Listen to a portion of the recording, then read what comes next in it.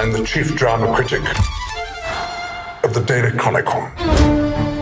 Jimmy Erskine's never liked me. Hold your breath for his theatrical sewage.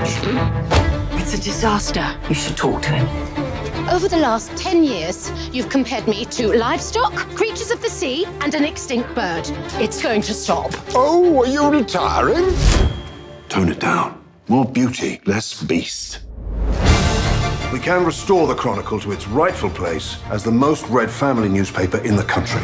Watch your backs. He won't come up to the old guard.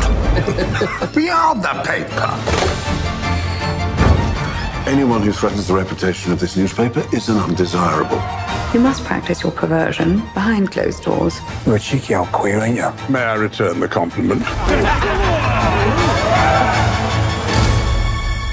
Mr. Erskine, are you a homosexual?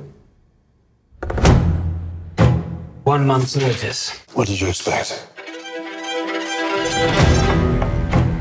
You must have something on him. The man's a saint. All men have secrets. I'll find his. From your secret admirer. Look, he's crying. Viscount Brooke. Powerful, rich, but catastrophically married. I have something delicate to discuss. Do me a little service. I want you to please him, and in return, you will gain my unyielding favor, all that's required to make you a star.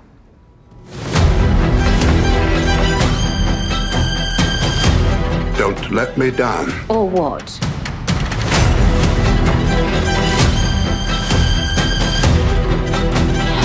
You're so naughty.